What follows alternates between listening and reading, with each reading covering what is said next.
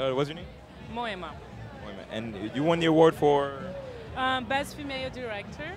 Okay. Yeah. And the name of your film? What was the name of it? Noemia. Oh, I remember that one. Yeah? Yeah. Are you having a good time? Amazing time. I'm really glad we came here. And How many festivals have you entered the film to? this is the third one. Yeah, we're like sending to a few. Have you been here all week? Yes. Yes. What's the story behind Noemia?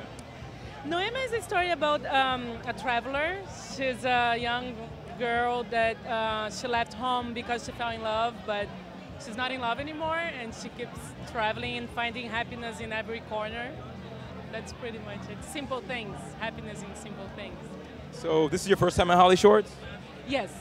Well, last year I was with a short that I helped producing, but like my film is there. What's next for Noemia? Are you gonna do a feature? We actually we are working to make it into a series.